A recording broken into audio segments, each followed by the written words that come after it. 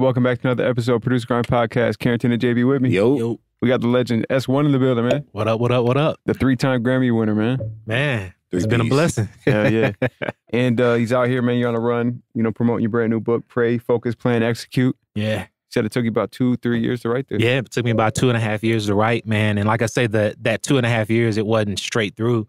It was a really hard process to get to the completion of this book. It's because during the process of writing, I would have these terrifying moments of, man, do I really want to put this out here? Just showcasing my insecurities and fears and doubts and things. But I was always reminded, like, it's not about me. It's about me being able to fulfill my purpose, and that's to inspire and impact others. So the only way I can do that is to be able to show people my journey and what I went through and how I overcame those things to get to where I am today. Right. No, man, I'm a big book guy, and I think it's dope. Like, I think there should be, more books written by producers and just for producers and stuff. So, man, appreciate salute to you. I'm a big reader on these kind of books. Appreciate that, man. Yeah, I mean, this was one of the things, like, on my come up, and as I was going through my journey of pursuing my dreams, I would always buy, like, magazines, like the Scratch magazine, and Source, and read people's stories. Like, how did they get this joint? How did they?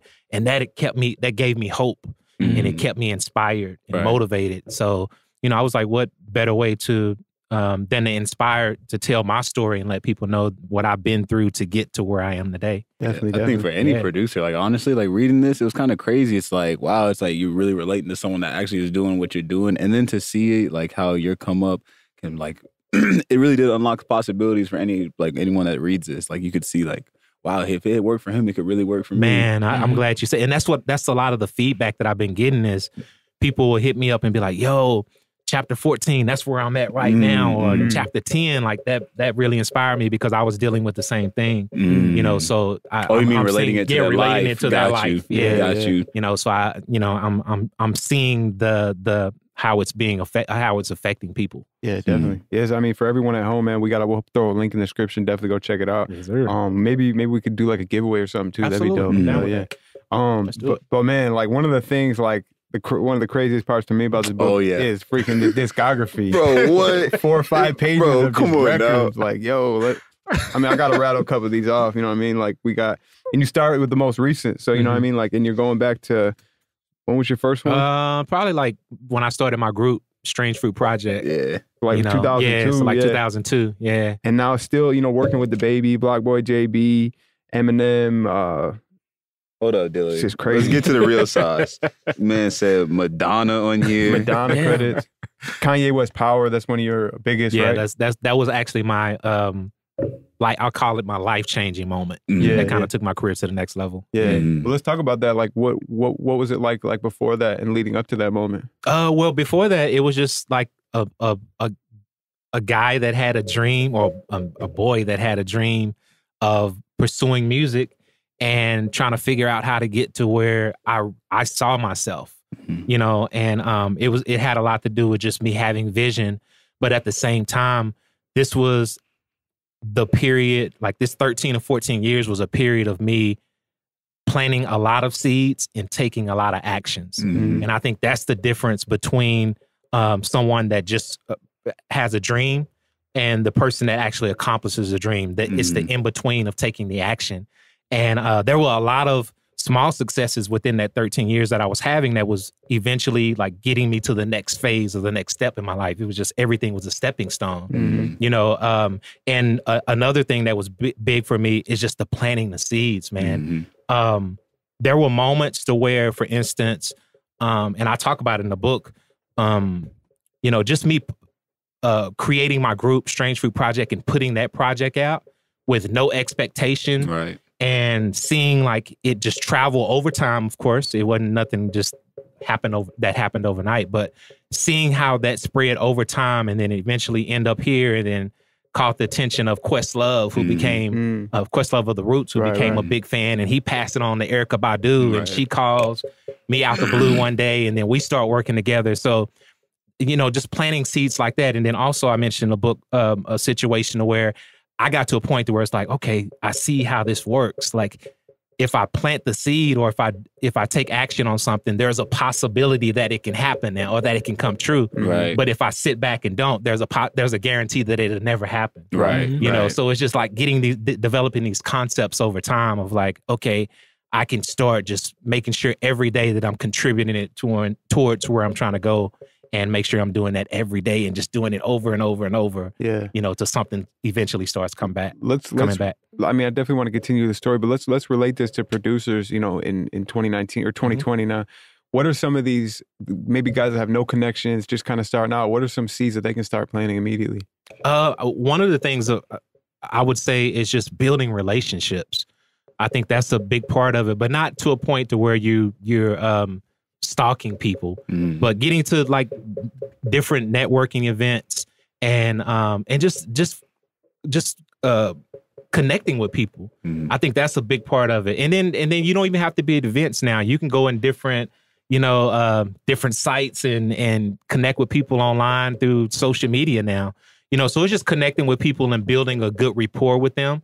And then at some point, you know, after you start building a relationship, you know, you can eventually start working with them and exchanging, whether it's sample packs or doing little tasks for them here and there. And that eventually leads over time to things. I think right now people are looking to like, how can I get my first place like right now? Instead of wanting to do it over a period of time and building something real with people. Yeah. Right. I think one of the things that really helped out and that I took notice of was just forming the benefits of forming a group. And I think that's something that producers in 2019, I don't know if we necessarily like focus on that enough, or maybe that's like an old school method, but I think that's something that's still relevant. I'd love to hear your perspective on it too. Yeah, I totally agree.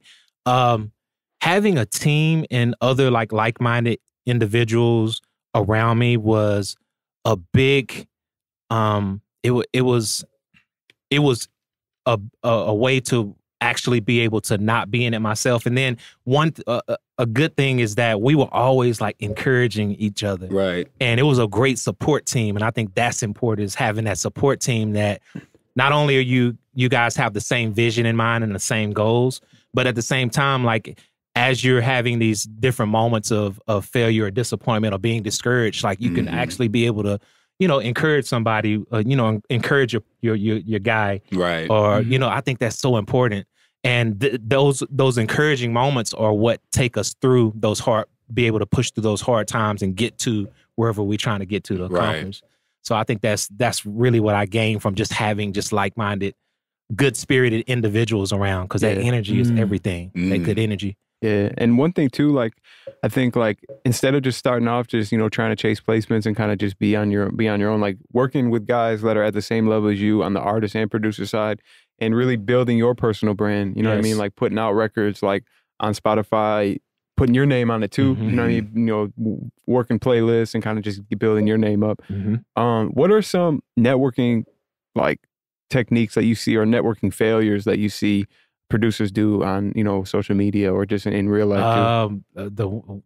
The worst is spamming. I knew we were gonna get there. I hate to get an email, a producer sending loops and they don't even introduce themselves. Like there's not even an introduction. It's just like the loops. Just the files. You know, and I think that's the easiest way to get automatic delete. Yeah. Or like people like how do you feel about like the I'm a 16-year-old producer comment or like the, you know what I mean, just I'm the hardest out kind of thing? It depends on what comes after that. Okay. It depends on what comes after that. Yeah. You know, because every now and then I'll get in my DMs and look at stuff, but usually it's the same approach. So it's like start being a little bit more unique in your approach and a little bit more authentic in your approach. I think that's probably the difference between, you know, how you approach someone. Yeah. I think definitely like just coming with value first too versus value, like man, so important. Bringing value even before a value exchange. Like, yo, I'll do this in exchange for this. Just I'll do this. I'll do this. You know what I mean? Here, do this, use this type of shit. What about in person?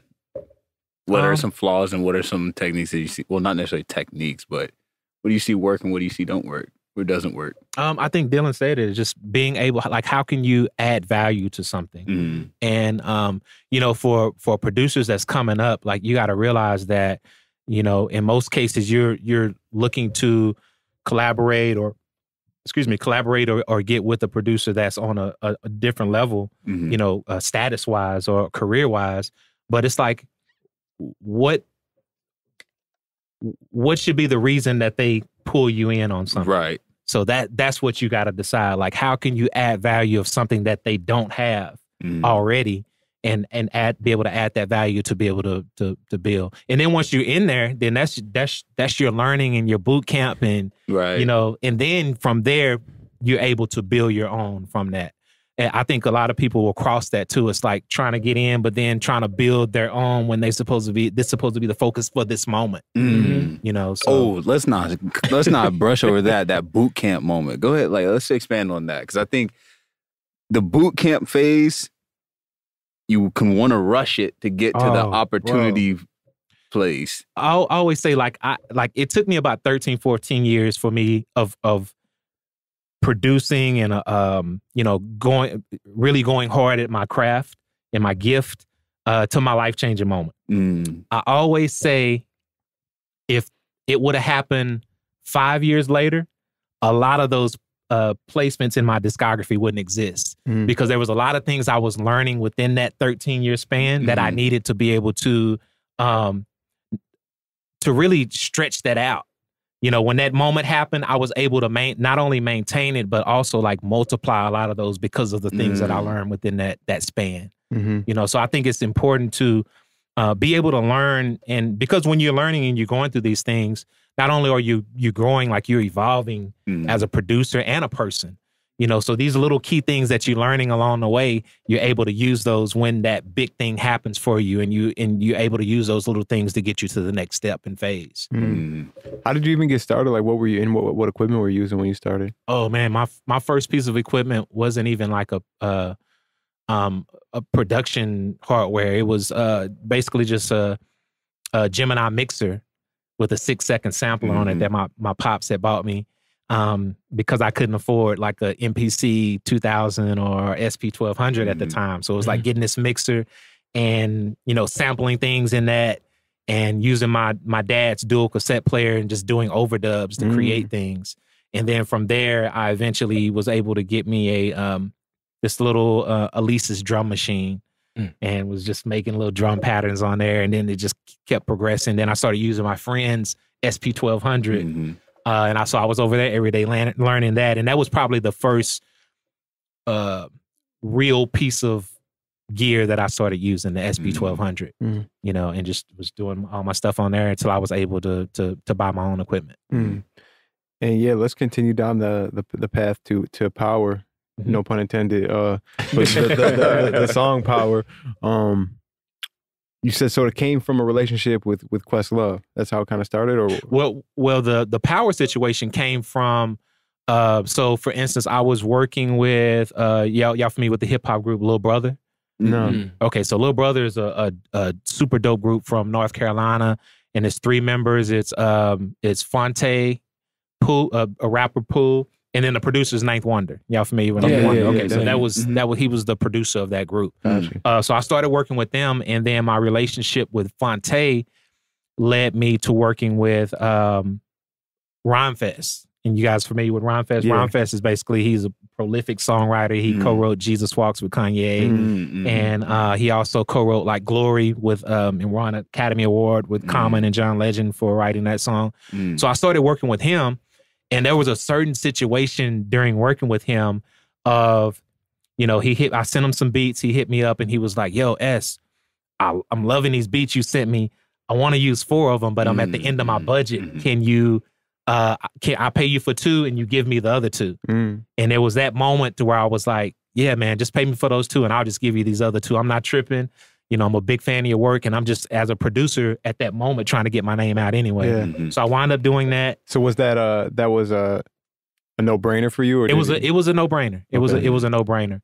And after I did that, I did it with no expectation either. It was like, let me just do it and then move on to the next thing. And a couple of months later, he calls me and he's like, yo, S, I'm gonna be in the studio with Kanye. Send me some joints over, and if I get the opportunity, I'm gonna try to play them for him. So I was like, cool. So I sent it to him and didn't hear from him for like 2 weeks. So at that moment, I'm already like, either one, Kanye didn't like what he played, or he didn't get to play them for Kanye. And at that moment too, I was used to sending people stuff and nothing coming from it. Right. You know, so it was just one of those, just the repeated cycle of that. But then, like I say, 2 weeks later, I get a text on my phone, and all the text says is, "Yo, Kanye is loving your stuff. He just said he's about to change your life." So I'm reading this text like, "Yo, what does this mean? This is crazy." Yeah. You know, and then a couple of days later, I get an email from Don C, who was managing Kanye at the time. And it was like, S1, get to the airport. Your flight for Hawaii leaves in a few hours. Damn, just like that. Just like that. Damn. Yeah. And at that point, everything just started like moving fast. So, to a point where I was on that flight, like, man, what is going on? Yeah. Like, And what's about to go down? so as far as that beat, I know like Kanye's camp, they're big on like taking beats and adding their twist to it. What was that process like, and how different was your original version from the final version? So my original version is pretty much, I did the drums. Okay. I did the sample, so the chant sample, and then like the siren that's in it. Kanye took that, and there was so many different versions of Power. Like it went through so many different phases. When I first got to Hawaii and he played me the first version, it was different verses, it was different chorus. It was the instrumentation was less. It was very like stripped down and just raw. But to get back to that, he was able to like really dissect it, and of course Mike Dean came in and added some keys, and Jeff Basker, who's amazing as well. You know, those two guys are just legendary in what they do. They came in, added their sauce to it, and Kanye is just really good at getting the best of the best to help him fulfill his vision. You know, and that's what I learned. Like I was signed to Kanye for about 3 years, so I was always with him, and that's the one thing I picked up is like, no matter who's in the room, he would have a few producers in the room working on the same joint, and at the end of the day, no matter who you were, if it was best for the song, then your part was going to make the song. Yeah. Do you consider that like real producing or something, like when you can kind of like mastermind? Absolutely. Because I think at that moment it becomes less about you, and it becomes more about the song. You know, and his intent was always just about the song, like who can add value to this to make it the best that it can possibly be. You know, and that's what he was great at. His ear. It probably wasn't like, yeah, I could bring S1 in, but I do want majority of the publishing. So right. Right. No, that's what I'm saying. Like kind of like instead of thinking greedy, like, oh, I want to do this all on my own, bringing in other people. Yeah. And then like at that moment for him to even use that, with me being practically a no name to him, you know, I think that meant everything, because it's like, man, he's in the room with Timbaland and Mike Dean and Swiss and all these other people. And it's like, nah, this guy that I never heard of, because I have a vision for this, I'm going to use this. I think that's mind blowing when you look at it. Why do you, go ahead. I was going to ask, why do you think Kanye was able to think bigger than just like I don't want to bring him in for the publishing? Like, why is that? In what sense? Like, that's just counterintuitive. Well, like, because you saying like how we talk to producers, like they may like, nah, I don't use loops. I want to do it on my own. I'm trying to get the publishing. Yeah, like, why is it that Kanye? You would think out of everybody, be like, not saying like making assumptions for him, but why do you think he's able to see the value in not thinking that the bigger way? picture? Exactly. The bigger picture.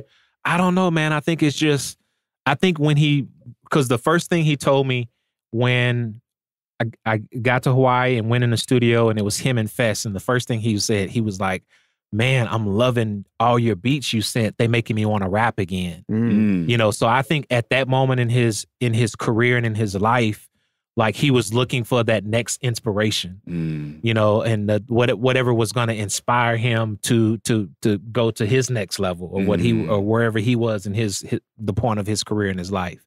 So I think that trumped anything and everything. Just him being able to gain that inspiration from that batch that was sent. Now, prior to that phone call, and, you know, finding out like Kanye was loving your stuff, what was your life looking like? I know you're married with kids and stuff now. What was it like back then? It was cool. Like I said, I'm just a super hard worker, so I was working. I had quit my job 2 weeks prior. 2 months. No, 2 years prior to that situation. Yeah. I'm like, 2 months, that don't sound right. Yeah, I had quit my corporate job 2 years prior to that situation. So it was a lot of ups and downs. You know, you have good months. I was selling beats for like $200, $300, $400, $500. Yeah. You know, so just whatever I could do to make rent. And I have some good months, and then I have some months to where it's like, oh, like, did I do the right thing quitting? Yeah. You know, you have those months, Those but then my wife was very supportive too. So that played a lot, you know, just her support and being able to like get me through those rough moments, encourage me through those rough moments, and also have a vision of, yes, this is what you're supposed to be doing. Like, I really believe this is what you're supposed to be doing full time. So no matter what we going through, like, I'm going to be here to push through. Like, that was everything for me. That was my extra battery in my back to get me to that next phase. I had a question for you. So for producers in 2020, when do you think is a good time for them to quit their job? That's a great question. So I think, and that's one thing, like in the book, I speak on me quitting my job, but it wasn't just me just being like, okay, I'm just going to quit tomorrow.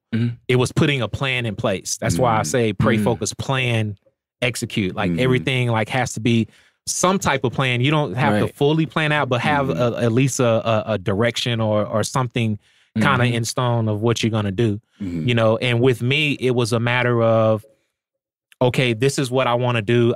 I'm ready to get rid of come away from my corporate job. So me and my wife was like, okay, once she believed and was like, yeah, I truly believe you should be doing this as well. It's like, okay, let's take the next 10 months and let's put some things in order. So for that 10 months, we started paying bills off. We started saving money. We started doing away with the luxury things like cable. We cut our cable off and all these extra little things that we could do to be able to you know, use that cash for other things. And we was planning. So when that 10-month came, that 10-month period came, it was like, okay, now we're ready for you to be able to come off your job. And that's what I did. You know, but there was a lot of preparation involved and sacrifice that we had to really focus on prior to me coming off my job. It sounds like you really have a real good communication, and your wife has a real like understanding and kind of like motivate you. What would you say to like, what are some of the benefits and how could it be almost non-beneficial to have a full-time relationship while pursuing this kind of career? It just depends on it depends on you, the relationship. Yeah. You know, I mean, just think, I think sometime about if my wife wasn't in agreement with me, like how would things have turned out? Yeah. You know, so I think it just really boils down to the individual relationship and, you know, are you guys going in the same direction? How's the support? Do you support her? Does she support you and what you do and see the same vision? Can she see, you know, the possibilities of what it could be? 'Cause at the end of the day, it's what the possibilities are, because we have no idea of when things are going to happen or what's going to happen from it. But if we can see it, we know that there's a possibility that things can come from it. Right. You know, so. For any of our audience that may have a relationship, boyfriend, girlfriend, husband, wife, what are some ways a husband can encourage his wife or a boyfriend can encourage his girlfriend to be able to, like, how could they support each other? What does the other person need in order to make the vision come to pass? So when my wife and I started dating, it was more of like she was competing against my production or my gift. You know, when we got married, and it's like, okay, how can I involve her more to make her feel a part of this dream as opposed to her competing with my dream? Right. You know, so it was a lot on my part to make her feel like, okay, I need to incorporate her more. I need to involve her more and make her feel like a part of the dream. And then when I did that, I could see she started to get more excited. Like, hey, I'm a part of this too. And I not only am I supporting, but I feel like this is you know, I could be able to, I could be able to be a part of sculpting this as well. Yeah. And I think that changed everything. What are some of the things like that you would recommend? Like, would it be like answering emails, kind of like almost like Yeah. So with my wife's gift is being able to organize. You know, so she's great at organizing and taking, you know, us being creatives, we're all over the place most of the time. Yeah. And she's able to take all these things and be able to like put them in line for it to make sense to me. And then not only that, but in doing that, you able to maximize your opportunities and maximize your time even more, you know, just by having that. So it was just me being able to have her use her gift to make my whole foundation and structure of things stronger. Now, in like an unhealthy relationship, right, where you're bringing your wife in, your girlfriend in to help you, there could be, especially if you're a man, there could be like a power struggle. Or you could feel like you're above here and then they're my assistant. How do you make sure that it's level? Like for someone that's like, that has the vision, is trying to build it, how do they look at the other person as an equal valuable piece? It's not like, I'm the leader, you just got to help me. How do I look at them like, I can't accomplish this without you? Did you ever face that hurdle? No, I never really faced that hurdle, because once I started involving her, you know, she started to feel like she's a part of it. You know, so it never was a point to where I felt like superior, you know, in situation. And then vice versa, because at that point, you know, she was still working her corporate job, right? You know, and she was making more than me, right? You know, with me pursuing his dream. So she didn't make me feel lower than what I was at the point with her making more income than I was making. Because that could be the downfall to a relationship. Absolutely, that could be. Yep. So I want to talk about some advice you could give to producers that are in that beginning phase, you know, no placements yet or anything, about who and how they're spending their time with. You know, like I know a lot of guys that, you know, say they're chasing a goal, say they're chasing something, but you look at how they spend their time, and majority of it kind of might be hanging around with the wrong people, doing the wrong things. What kind of advice would you give? I would just say, show up every day and make sure that every day you're maximizing every hour of your day. You know, it's very important to prioritize. You know, a lot of people are busy, but they're not productive. You know, so it's like really like having this reassessment moment to reassess yourself, to be like, okay, everything I'm doing every day, what's the important things that's getting me closer to where I need to be, right? You know, and then eliminating the things that's not. You know, and then once you do that, then I think that's when you become productive instead of just being busy. You know, but you have to prioritize that time. So did you work on a schedule? Like when you quit your job, were you like waking up on a schedule? Yeah. I treated it like a job at that point, because it was like, I can't. And then too, like that's another thing relationship wise. Like if I would have quit and then my wife come home and I'm looking at TV on the couch, like that would have been a completely different thing. I'm being a producer. Yeah. So I think that's important. Like I had to display that decision was the right decision. But the only way I could display that is through my work ethic and me being having a set routine of what I was working on every day. You know, what would an ideal schedule look like? So for me, it's like I'm an early bird, so I wake up at 6 every morning. I work out first. After working out, I come back home and I'm in the lab, whatever. And each day could be different. You know, it could be, you know, today I'm just doing straight melodies or samples. Okay. You know, so working on that. The next 2 days, maybe like, okay, I need to focus on these projects. You know, they got deadlines. I need to make sure the song's done. So working on those. The next day could be strictly content. You know, I got some more content I need to shoot. So it's just like making sure that every day is going towards what I need to be doing. For a producer that doesn't have deadlines yet, doesn't have projects to be working on, no placements, what are some things that are important that they should include in their schedule? They should just be putting the 10,000 hours in. Like I think getting to a point to where you master your craft, that's gonna be the determining factor when the opportunity comes, if you're gonna be able to maximize that opportunity and maintain that opportunity. Yeah. Now, since you're treating it like a job, does that mean once it hits 5 o'clock, you're done? To help with the balance? Well, that's the way it's supposed to be, but it usually, at this point, because I'm trying to like catch up on things, like I'm usually 8, 9. But there's times where it's like, okay, I need to check out. Yeah, I need to check out at 5 or whatever. You know, make sure I'm balancing that time with, you know, my family and you know, visiting my parents and you know, as we get older, those things become a whole lot more important. You know, just in, you know, because I've had, you know, through my 20s and my 30s of doing the late night all day, and it's like, okay, at some point I'm more comfortable now. Let's start making sure that I'm putting these important things in place in my schedule. Yeah. What about for the guys that are early on in the grind? Should it be 18 hours a day grinding, or should there be balance? What would you say? Man, I say go all in. Go all in. Well, don't leave that chair. At that moment. Because, you know, most people at that age, you have less responsibilities and there's less things that's holding you back from being able to do that. You know, so, you know, why not? If you got the opportunity, why not just go all in? You know, Shout out to Gary V. Gary V is a legendary icon right now. No, he really is. Big motivation too. Now, I got a question.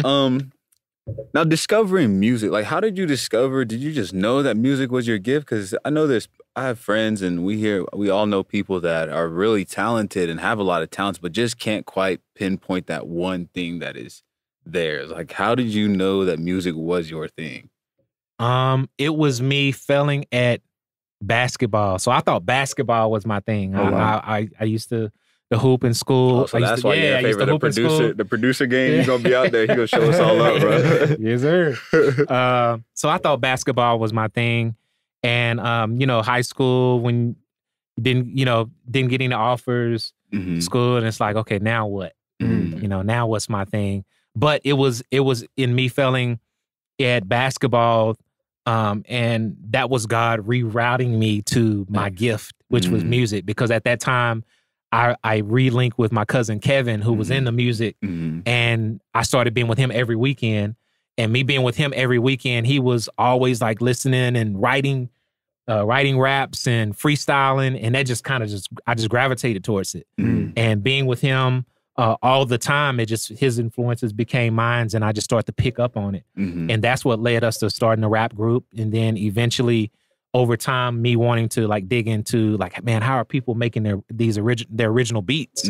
You know, and that's what led me down the rabbit hole of trying to figure out like the art of production and how beats were made. Now, I noticed you mentioned spirituality real quick in there, and the first word in the title of your book is pray. Yeah. Let's talk about how important that was and spirituality was in the early days of the grind. Man, so important. And pray, when I say pray, it's just really just having a conversation with God every day, and not just when things are good, like in those, or not when just things are bad, you know, because those are times people like to pray is like when things are going, not going their way, but also when things were going good, like, you know, just acknowledging God that this has nothing to do with me. Like there's no way I could have crafted this plan of getting in the room with this person or this person. Like he was strictly positioning me and creating the right scenarios and connecting certain dots that I had no control over. So it's just me acknowledging that. And then also having gratitude. I think that's important too. Yeah. You know, just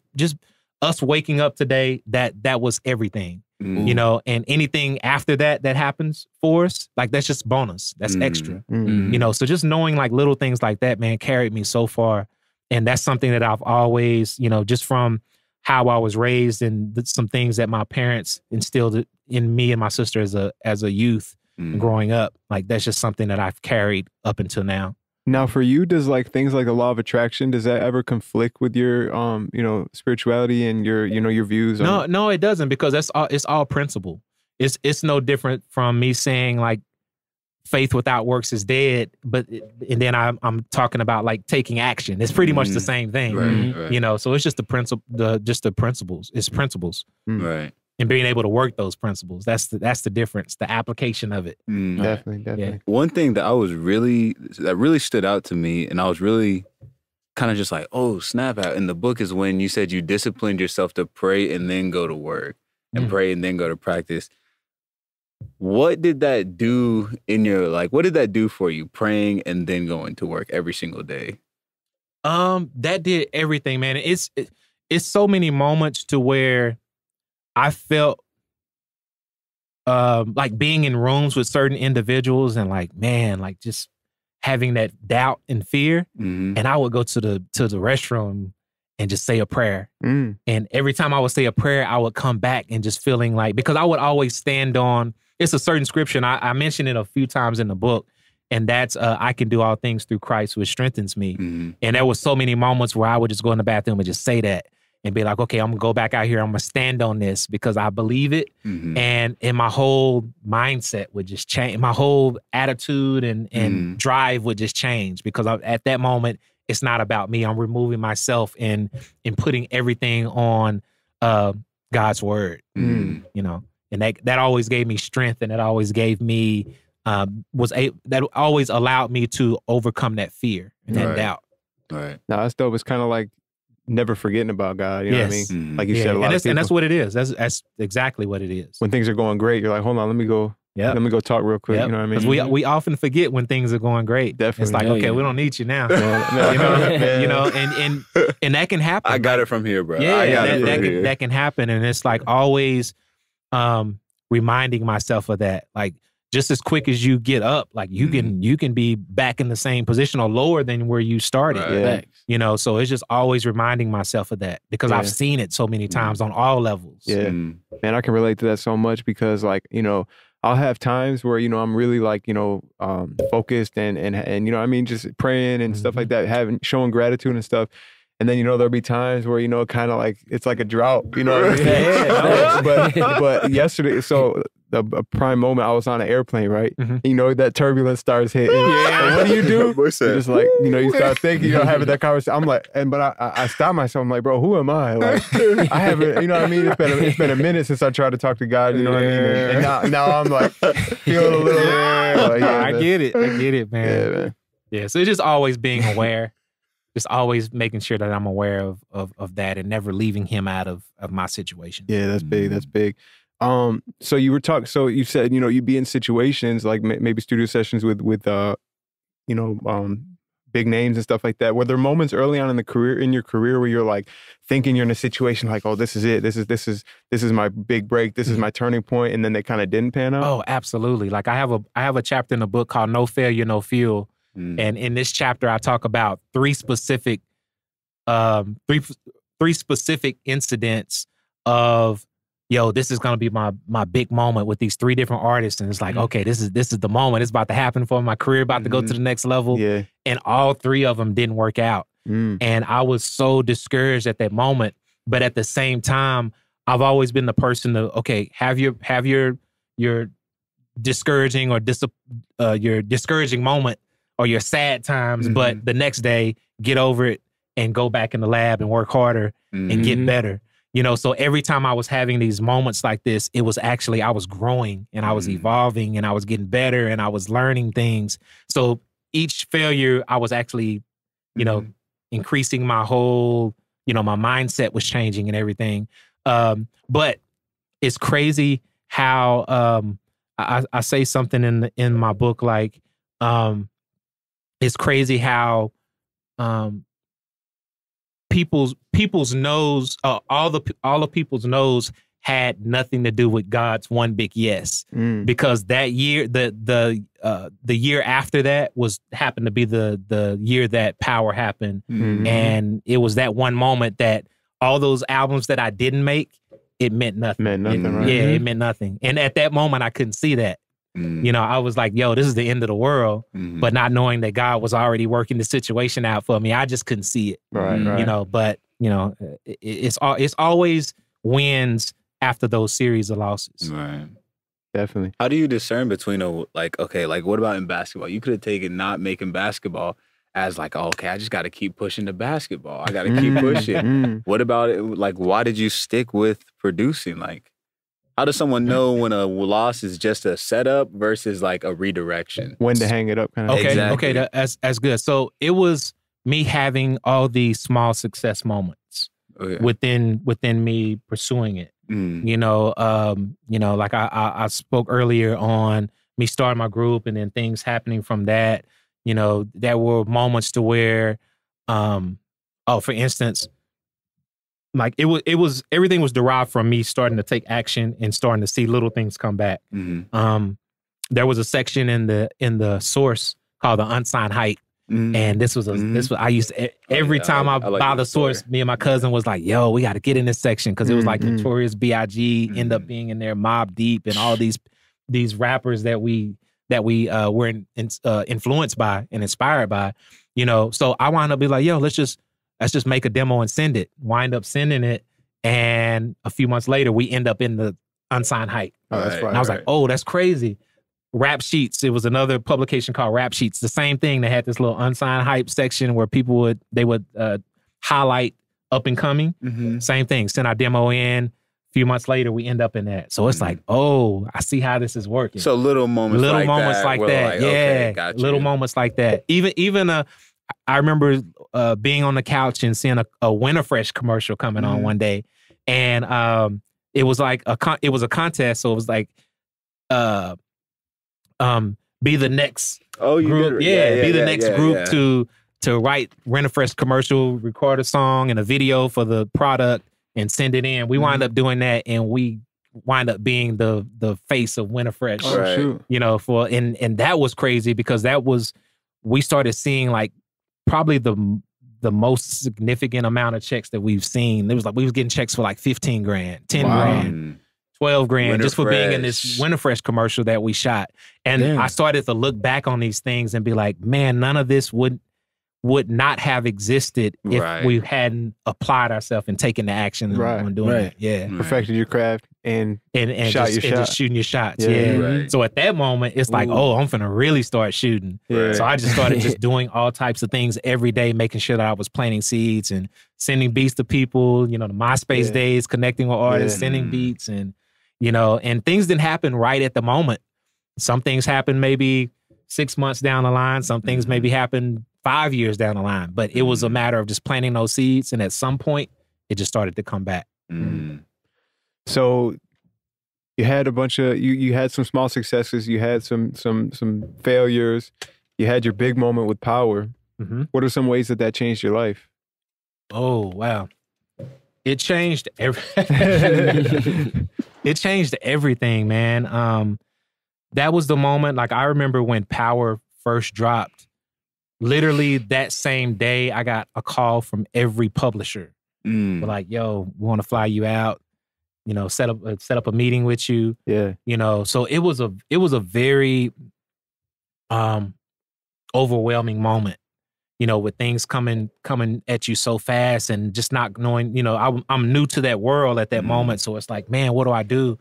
Where do I go? Who do I go with?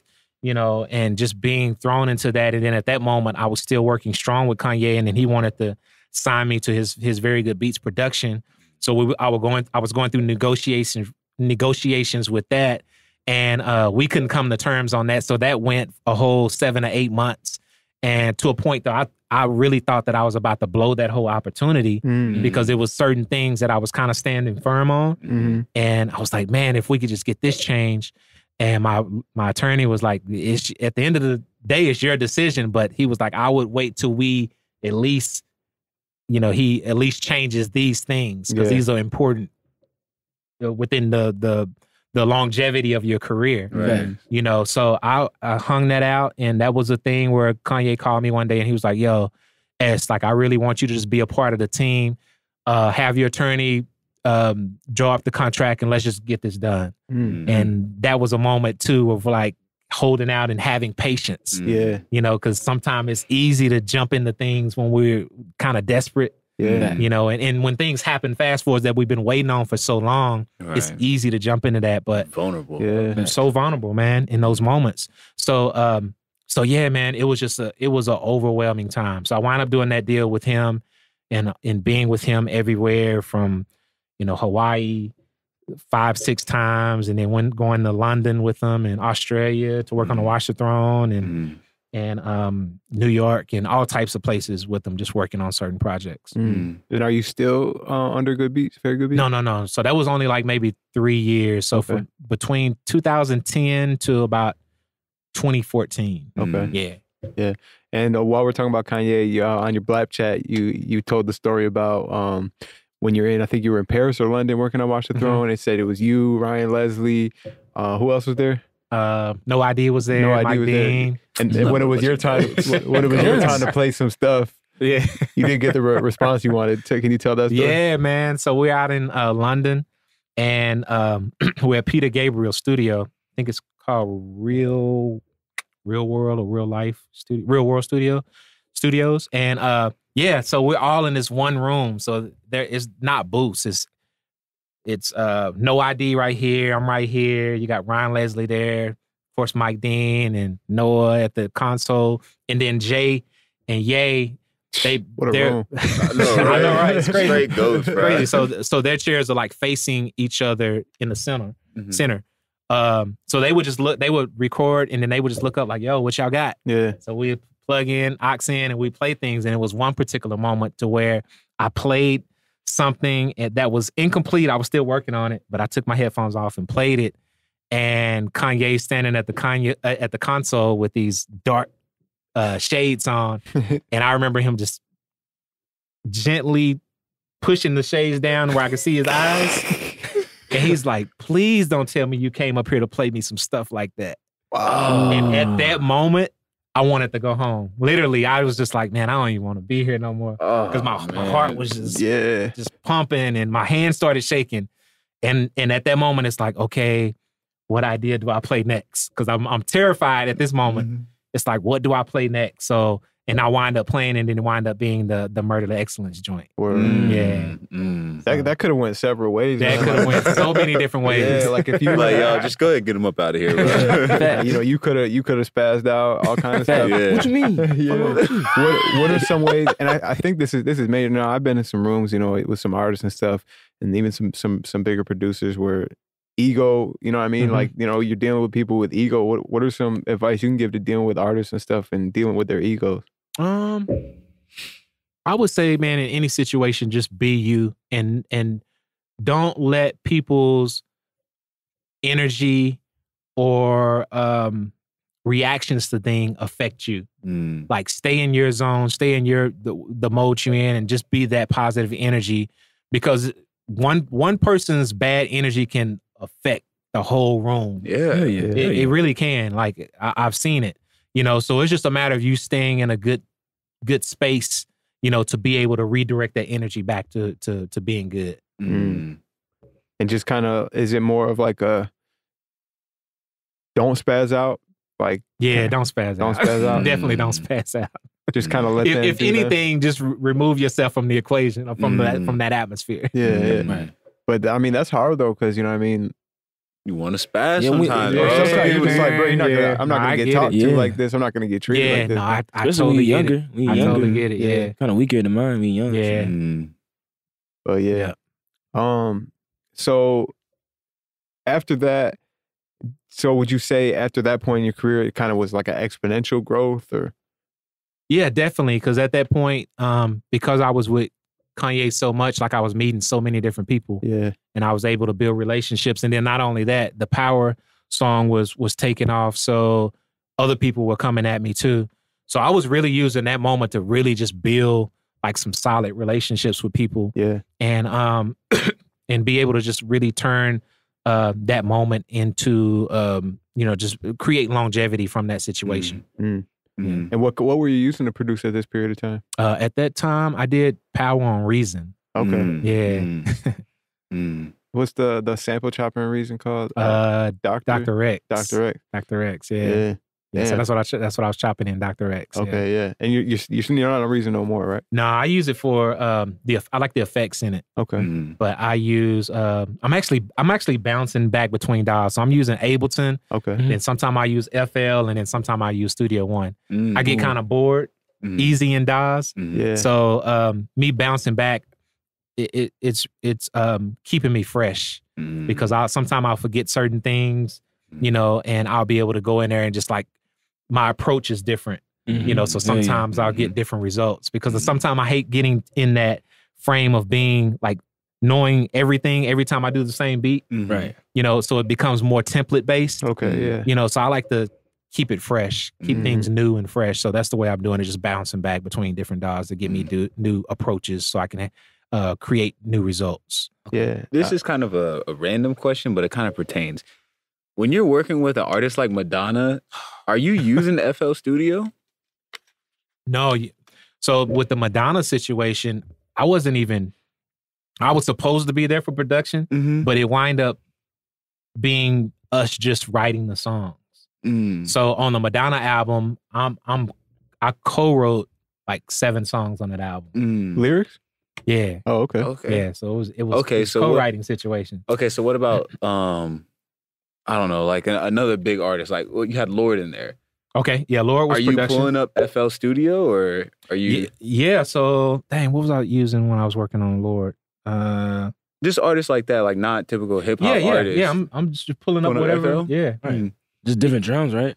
Yeah, just different drums. Using just whatever, depending on the artist, of course. Right. But yeah, just going in just doing what you do, taking what you do to whatever that. Yeah.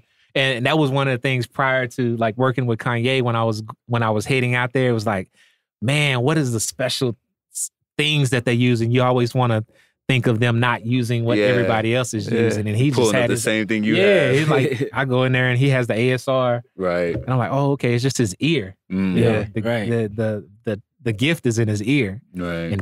And finding the right samples and chopping it the right way. Right. Yeah, he always loved that ASR. I wonder if he still uses that. I'm not sure. I'm not even sure. And the old videos, 1500 or 2500. The what MPC? Yeah, the XL, MPC 2000. Oh, it was a 2000 XL. Yeah. Yeah, I remember those videos where he was back in the studio with the yellow polo on. He had looked young. He was like,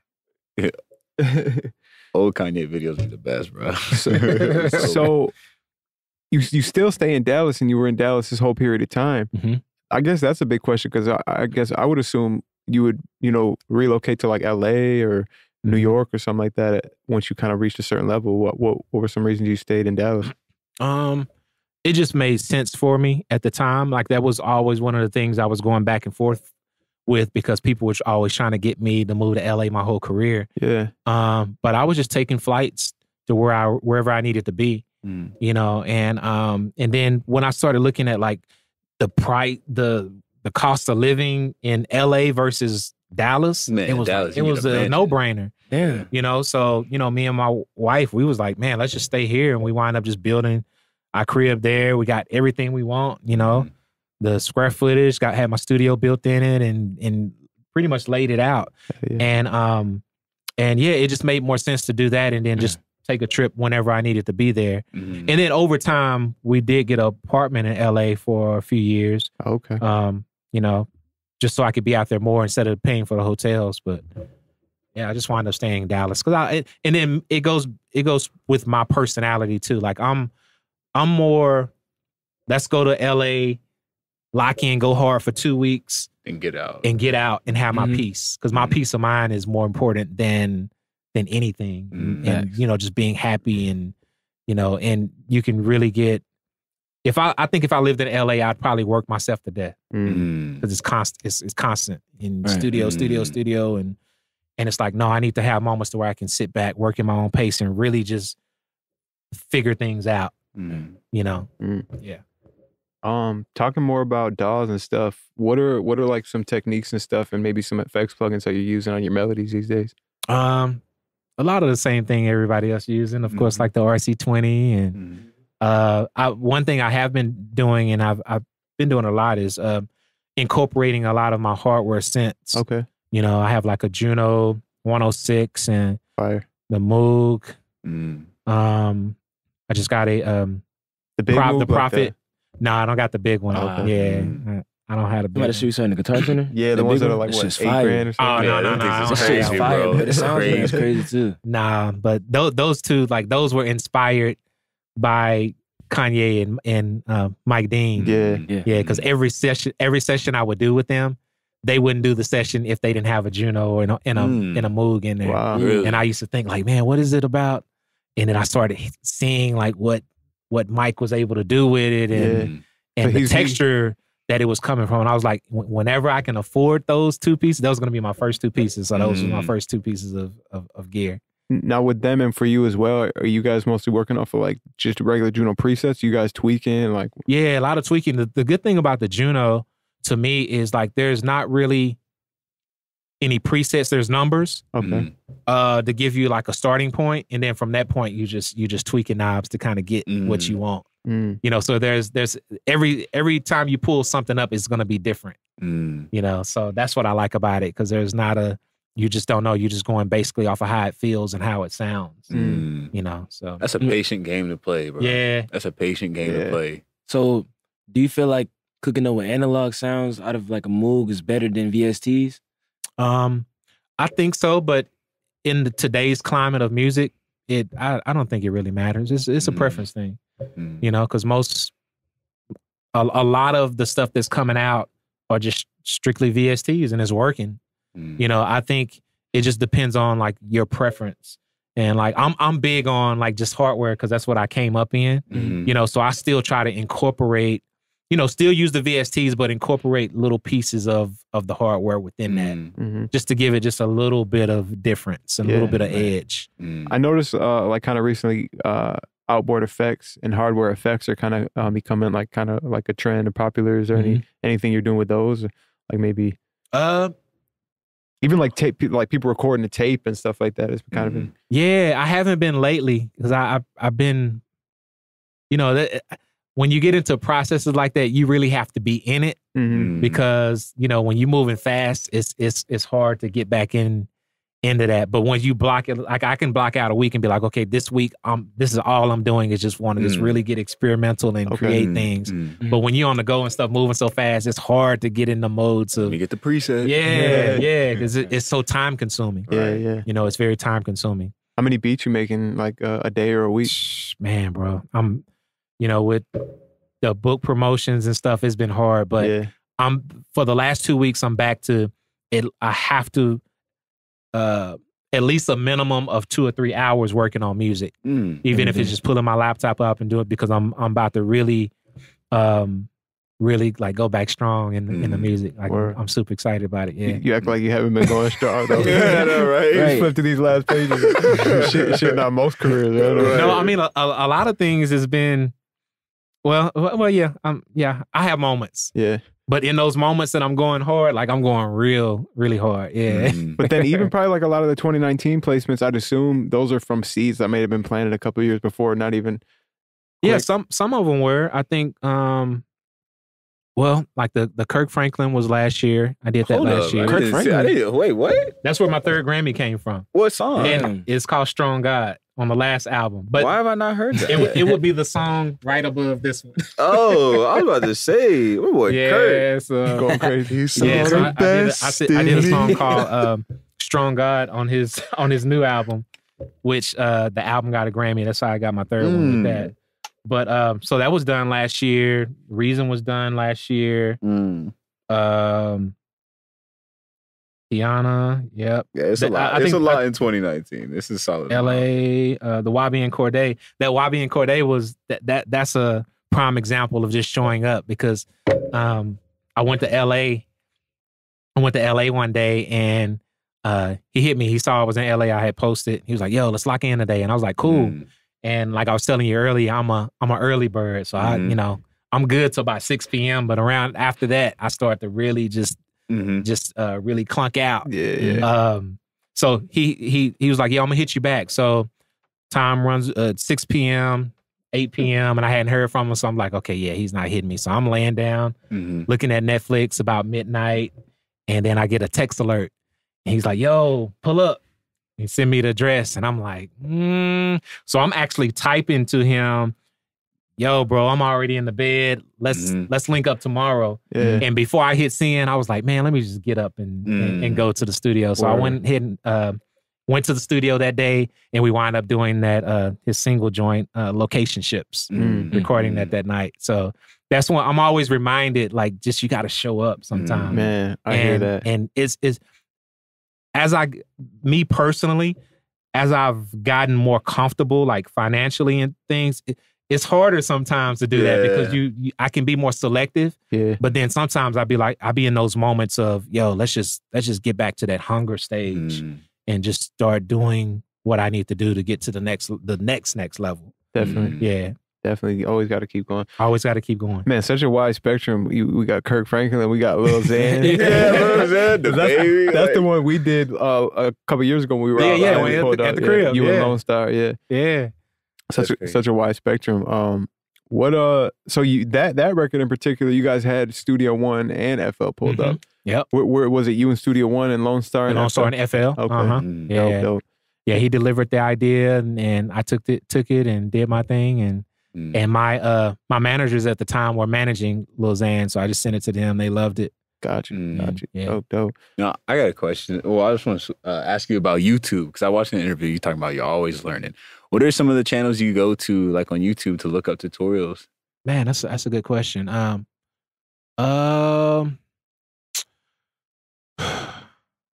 I'd be so random. Like I'll do like Decap. Shout out to Decap. Yeah, shout out Decap. Man, dude is a scientist. Yeah, he's fire. I was just at his studio. Literally. Yeah, I saw that. We were I saw that. Yeah, like Decap and who is it? Busy Work Beats. Mm-hmm. Yeah, him. Busy Works. Yeah, and then a lot of it now is like quick IG videos that I get like these little quick pointers from that people post. Yeah. You know, so yeah, it's just a bunch of random things. Yeah, most definitely. And then you talking about Lone Star and stuff, you managed to build a team. Yeah. What kind of were the points that you came to where you're like, I need to start signing producers and bringing? Where there was a moment in my career after the power situation happened, where my good friend Rhymefest had a conversation with me, and he was like, "Now that I blessed you, it's time for you to bless others." You know, and that hit me. It's like, you know, I can't just be here because it's the thing. The one of the most significant things that I've been able to realize in my career is like there's enough for everybody. Like me pulling people in to do things, like that doesn't take away from me. In fact, it actually adds value to what I'm doing. You know, it doesn't take anything away. So, you know, I'm always, when producers don't give other producers credit and all that, like, I'm like, man, it's not going to take anything away from you from giving somebody their proper due, proper credit, you know? But yeah, Rhymefest told me that. So at that moment, it's like, okay, I have a platform now. Let me start, seeing who has talent. But not only that, like every producer that I signed, it was, okay, he has talent, but let me observe them over a year just to see like their character, integrity, like how they're moving. Cause I think that's more important than just the talent, because I don't want to do business with anyone that's going to be complete opposite of my values or what I believe in. You know, so Lone Star was one of those guys, man, who was just a good dude, super talented. And I just wanted to, I just like to be able to see other people be able to accomplish their dreams, man. And like, I, you know, presented him with his first plaque on the Eminem joint. Like that was a moment. And, you know, just being able to see people get their first plaques and first Grammy noms and just be on these albums that they've always dreamed of being on, like that's everything to me. Yeah. It means everything. No, I fuck with Lone Star, man. We stayed in contact since I linked with that's him dope. at your crib. That's dope. Yeah, super good dude. Yeah. But I think it's important to be able to give back, because it was a moment where I was in the same seat they're in, just waiting for an opportunity. Yeah. You know, and somebody gave me that opportunity. So it's like, okay, how can I provide opportunities for other people?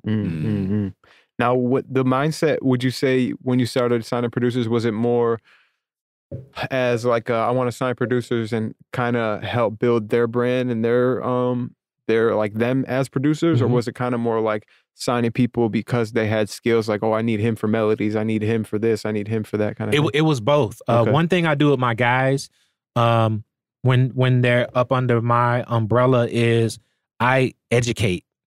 And I want them to know, like Lone Star knows that he can call me anytime if he got a question, business related or whatever, because I like being able to be just to provide information and be able to educate in certain situations. Because there was a time I didn't know certain things. Yeah. And I think that's where the value comes in, is being able to know things so that you don't have to make certain mistakes that I may have made or somebody else may have made, you know, and just to be able to overcome those little things that could be roadblocks in people's careers. Definitely. Yeah.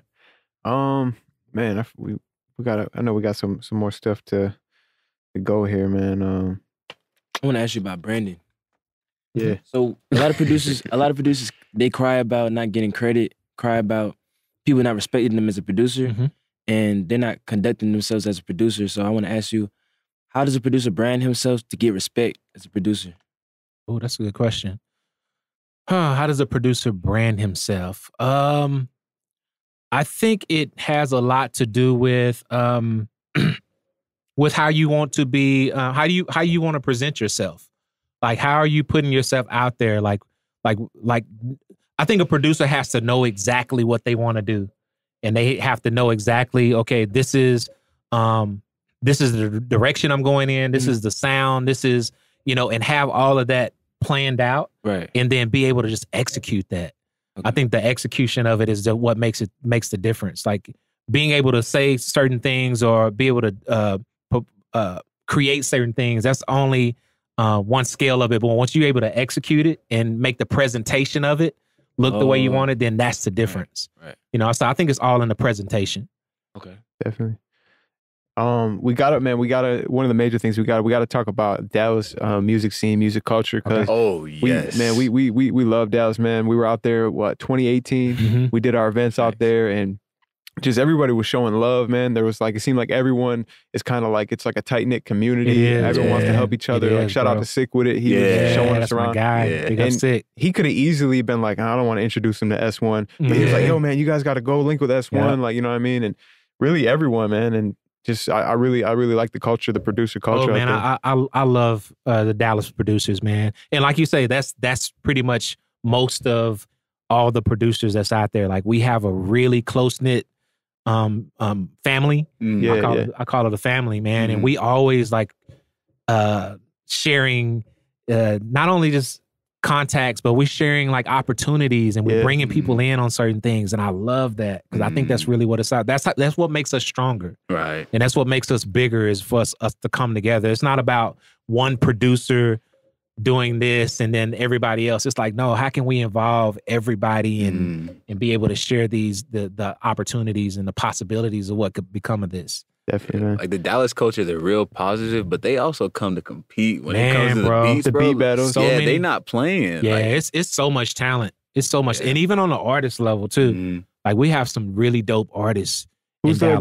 Yellow Beezy's from Dallas, right? Yeah, Yellow Beezy's from Dallas. You got like Bobby Sessions. Okay, yeah.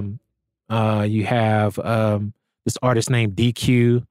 He's a rapper. He's a super dope rapper. This artist I've been working with a lot. His name is Derek Scott. He's like gonna be like my special like project. He's like Kendrick level status rap. Damn. That's That's right. Hey, all right. We gotta check it out. All right. Nah, hey, for real. You're not playing. I put that. I put it down. All right. Say less. Derek Scott. Derek Scott. I'm gonna have to listen to that. He's hard. Yeah, man. They were showing a lot of. Shout out to my boy YL. My boy YL. He brought us to Fuel City Tacos. All right. He had us on the gas house. You know what I mean? He was showing a lot of love. And then you pulled up to our event. That was fire. Reezy Tunes. He's another good dude. Yeah, Reezy's hard. Been staying in contact with him too. I always pop up in his lives. Producers, man. Yeah. What about the beat battle scene? Like, you think it's like, what is the beat battle scene? Because it's not as, do you think it's as popular as it used to be? I don't think so. It's not the same? Yeah, I don't think it's the same.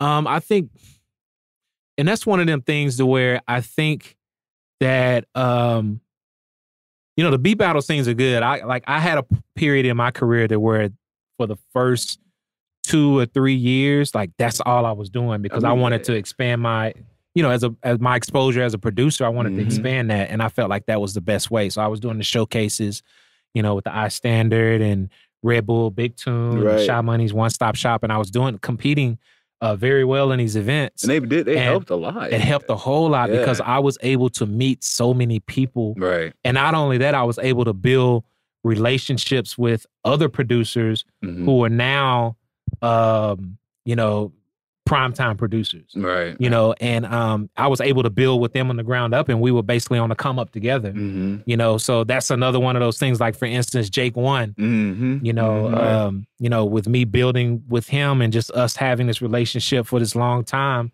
you know, that's how I ended up doing the Money Dance song with him, you know, getting that co-production credit on him co-production credit on that song with him is because of that relationship. So it's a lot of little things that add up to be the big things over time. Yeah. You know, it's just a matter of just planting those seeds and connecting those dots in the early stages so that when it becomes something, it's like, okay, now you can actually use these things and create some type of opportunities from it. Yeah. And I think a big thing is, even if, like, you know, beat battle events and maybe producer showcases, artist showcases and stuff, even though it's not like they're going to necessarily be life-changing, I still see a lot of producers and artists go to these events and not really take full advantage, like not really tackle the networking and stuff like that. What is some advice you could give on to really get the value out of it? Yeah, well, those events should be strictly for the networking.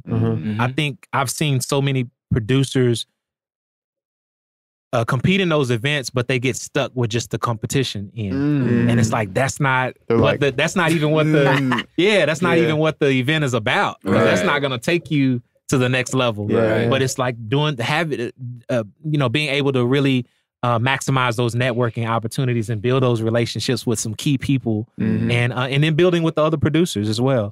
I think that should be the focus when doing those competition, as opposed to like, I'm trying to win this competition and be the guy on the stage. You know? Going in with a completely different mindset, and perspective. Yeah. Now you going trying to get as many contacts as possible, or are you planning out? Like, okay, I want that dude. I want to get a relationship with that dude, and that dude.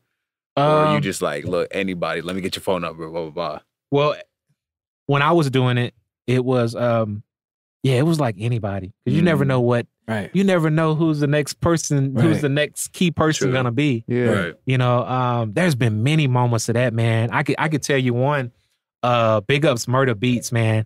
So last year I posted a picture of me and Murder Beats, and I think it was Willie Donut, and it was after a session, and Murder and him and Corey, his manager, they just came by, and that was my first time meeting Murder, and he had no records. He had no like radio records at the time. Oh wow. Yeah. So I posted this picture. And he hit me. He was like, yo. He was like, that was you on the picture? He was like, I had no idea. He was like, bro, the encouragement that you gave me that night, the words you told me, was everything to me. And and just to see him now, you know, like he's like the biggest producer in the game. It's like, wow. You're talking about Murder Beats, like Murder Beats. Yeah, Murder Beats, yeah. So you had taken a picture with him when he was younger, and like, wow. And I had like, we had a conversation, and I was just giving him some encouraging words, and like, man, tell him to stay with it, and giving him some and he was like, yo, he was like, I never forgot what you told me, and I didn't even realize that was you. Wow, that's crazy. Wow, that's crazy. And I noticed something too. Like, you could have easily been like, I don't need to talk to this dude, kind of thing. Like, you know, and that's the thing. You never know who the next big producer is gonna be. Right. And I learned that early on. Me and my wife, we used to go in the studios like with whether with Ye or with other producers like Rodney Darkchild, and we would start building with the interns. You know, because these interns would become like A&Rs and execs at these labels, and then at that point, they're like, "Yo, I remember." You know, I want to bring you in on this situation. I've had that happen so many times. Just being, you know, just looking at, just treating everybody the same. That's really what it boils down to. No matter what level they on, just being able to give them some words of encouragement or some keys that they can use on their come up. You know, that was going to help them grow. But just being really authentic with you know, how you're communicating and conversating with people and building those relationships. Yeah, and I think internships are, honestly, they're so huge, because not only does it help you build the relationships and see if that's what you want to do, but also it gives you like a humble mindset because like when you go see another intern, you can always remember like I remember being in that stage, so you treat it different. Yeah. So I've had a bunch of moments like that, even with Foreign Tech. Foreign Tech, when they was mechanics at the time. Wow. And what you mean, like shop mechanics? No, I think you the name mechanics. Mechanics. Yeah. And big ups for man, it's so good to see like even him doing like just wonderful things, man, because I seen the grind and the come up. But I remember him hitting me and my wife up one day because he was a big fan of me before he started getting records. And he was like, man, I just want to just pick your brain and just meet up. So he wound up, we were in Miami at the time, and we invited him to the hotel, and we sat in the lobby like 3-4 hours, you know, just talking. And he was just asking questions and giving him, I was just giving him insight and feedback on certain things. So to see where he's at now, it's like, wow, like he really was able to, you know, he stayed with it and he's doing great things, man. So I love those type of stories. Right. Yeah. Man, so for the people at home that want to, you know, stay in touch with you, I know you do events. And you got any events coming up or anything where they can? Right now I don't, but I'm just doing like book signings right now in certain areas. But in summertime, I plan on bringing back my S1 assemblies. And that's when I was having, you know, producers and artists come to these things and we lock in. And then I would have these lock-ins afterwards where we lock in the studio and create songs, you know, and then I just shop these for placements, which I was able to get one last year on the Boogie album, The Rainy Days, and that derived a piece of that because it's two parts of it. My guy Street Runner did the first half, and then it's a section where M is rapping, where me, my guy Jay Oliver, and guy Nate Connor, who was at the S1 assembly that came from that day. Yeah. So shout out to Street Runner too, man. Yeah, that's my guy, man. I was with him yesterday. Yeah. Both your guys' walls are like make me want to give up but inspire me at the same time. Like, crazy placements, crazy record. Right. Yeah, man. So yeah, man. Pray, focus, plan, execute. Yeah, it's man. out now. Where can they go grab a copy? Yeah, so they can grab a physical copy on my site at Symbolyc1.com. Okay. Or they can grab the ebook at Amazon, Apple Books, Barnes and Noble. And then my audiobook my audiobook is coming in the next couple weeks. Read by you? And I narrated it. Oh yeah, I got to listen to that. And then I had my good friend Ron Fest, he narrated about the Arthur part of it. Yeah. And then I went a little bit further and have like some little composition that's what I was beats hoping in for. between. I was like, just kind of add a little bit more value to it as well. That's what's up. That's fine. I was really thinking about that today. I was like, I know if he did an audiobook, I know he had to put some beats in there. I was like, he has can't to. leave it dry. You can't. But man, I got to say too, I think it's what a time to be alive as a producer. You're out in Atlanta. You can actually do a press run now as a producer. Right, bro. In Atlanta, you know what I mean? You can it's crazy, man. Crazy. It's crazy. What are some of the other shows? Because I know people probably want to hear more. What are some of the other shows you've done while you're out here? So I did Cymatics. Yeah. I did, big up Cymatics. I did the A Room, that's Needles. Okay, A Room show. I did Needles. Why am I Willpower. Decap was just talking about Needles. Decap was? Yeah. Okay, yeah. I just heard of it. Yeah. Needles is fire. I did Willpower. Okay, yeah. Willpower. Of course, you guys. Hey, save the best for last. Roasted. Shout out, man. Shout out to all the producer podcasts. Yeah, man. It's really dope to see, like, you guys just, because that's a very it's a platform for information, and then not only that, just to be able to inspire people and people come on and tell their stories, because that's the reason why I love listening to podcasts, is just to hear people's stories and get the message within the story. Definitely. And how between the lines. Yeah, read between the lines and be able to see how, you know, certain things that they may say during the interview of the podcast, that I'm able to take away certain things and apply it to what I'm doing. Right. So I think it's just a very just a great way to impact people. Yeah. Yeah. So man, I commend y'all for what y'all doing. Like, I've seen the growth. I've been able to see the growth, man, from when y'all came to the house. Like, that was about what? Almost 3 years ago. Wow, was that long? 2018, 2019, 2 years ago. About 2 years ago? Yeah, 2 years ago. Wow. So even in 2018, just to see like y'all's following grow and y'all be able to connect to the whole producer community in the industry, not just any producers, but you guys have really found a a niche of being able to connect with people. I think that's amazing. Thank you. And it's so fire. Like when you came in, you're like, yeah, man, I was just watching the Toomp episode. I seen this episode. Yeah. That's so fire to us to know. Bro, it's like, what? Y'all really like? Right. Hey, Yeah, because you don't know who's looking and listening. Right. Yeah. Because you can only we can only be able to know so much, but we can't see everything. Yeah. Right. And that's the same thing that even producers should take that same approach with the creation and the grind process. It's like, just because things are not happening doesn't mean that things are not happening. Just because we can't see things happening doesn't mean that things are not happening. Right. It's just like, long as you're continuing to put the work in, things are taking place and things are forming. You don't know who's talking about you in certain studios. Right. And you could just be you're literally a text message or phone call away from your next big break. Everybody come on now.